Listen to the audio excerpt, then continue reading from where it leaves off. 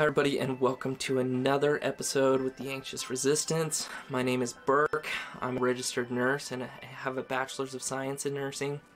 I'm the founder of The Anxious Resistance, and I'm here to spread as much positive information about mental health as I can. Today I'm going to have a candid conversation with you guys about something that I've been using for a while now. I discovered this doing some research for a pathophysiology class that I took during my undergraduate degree. And this is about how magnesium helps reduce anxiety and how it works very similarly to some things that we know work well for anxiety and depression, such as ketamine.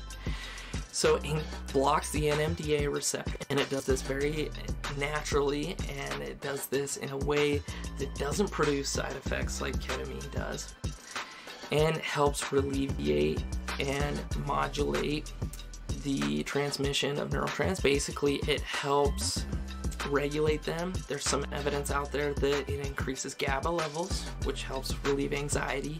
It's one of the primary inhibitory neurotransmitters in the brain. And magnesium is something that a lot of people are actually deficient in. And this is something that I learned during that research. Magnesium is often filtered out of our water. You don't get it in bottled water. You don't get it in softened water like you're supposed to. Magnesium does not absorb super well in the gut. There's a lot of research out there that says it absorbs best transdermally, which means through the skin. Now, magnesium supplementation is something that I found years ago that has helped me greatly with my anxiety. And there are a couple products that I use that help me get anxiety best. Now, I found that it doesn't work that well orally. I don't know if many of you have heard of like Mylanta or milk of magnesia. These are both medications given to increase bowel motility. Essentially, it helps with constipation, it helps with gas, it helps get things flowing because magnesium does not absorb very well in the gut. And so it led me to think, okay, well, how are we supposed to get it? Magnesium is a fairly essential electrolyte inside the body. It helps regulate a lot of different things, particularly neurological processes, neurotransmitters, and those kind of things like I've mentioned. So how do we get it? I thought, well, maybe we get it in the water we bathe in, which there's some evidence that bathing in magnesium-rich water is helpful. And so one way that you can do that is actually through an Epsom salt bath. This is something that's really common. A lot of people do this. A lot of people find these relaxing. Epsom salt is a form of magnesium, and it can be absorbed through the skin transdermally while you're bathing in it. So I have an example here just of something that I've used. This is just kind of some basic Epsom salt that you can get. I got this at Walgreens. But you dump a good chunk of this in your bath. I actually tend to buy the one that's eucalyptus scented because I love eucalyptus and it smells great and it's relaxing. So it has magnesium. It's 9.87% magnesium inside of this. And it has 12.98% of sulfur. So this is actually magnesium sulfate. And there are some different forms of magnesium. Here, I'll show you the back here. Let you get a good look at the front. Helps relax muscles. A lot of people take it for that. There's good evidence for that. So essentially I dump like a good amount of this stuff in a bath, and it's relaxing, and honestly I notice a big difference sometimes. Sometimes I notice that I just start getting kind of some palpitations because my anxiety levels are a little bit high. This often happens in the winter when I'm having seasonal affective disorder and that kind of thing. And so I take an Epsom salt bath, and I often feel better afterward because I think this is a great way to replenish your body's magnesium levels. Magnesium also is sometimes something hard to detect. Most of your magnesium is stored within the body's cells. It's not in the blood. It's not in blood plasma, which is often where it's tested. They do, your electrolyte comprehensive metabolic panel, and they test your magnesium levels. It's often not reflective of truly how efficient your body, or how much magnesium your body is storing. So again, this is something that your body can easily, you can't really overdose on magnesium unless you just like take absorbent amount, because your kidneys just filter this out. It's water soluble. So that is one good way to do it, is an Epsom salt bath.